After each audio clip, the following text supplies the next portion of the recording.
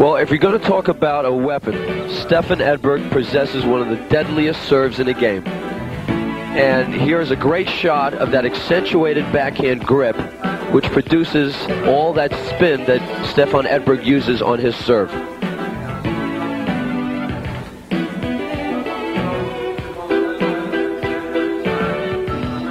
The great knee bend, the athletic grace, and that power, the snap that he puts into that serve. All right, let's take a look at the first and second serve of Stefan Edberg.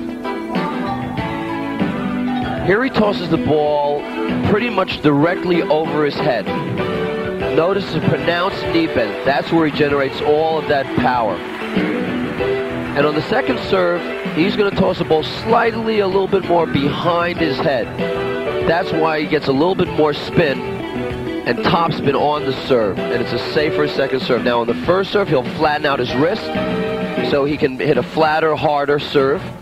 And on the second serve, he gets up and he comes from behind his head a little bit more, produces a little bit more spin, and it's a safer, more effective second serve.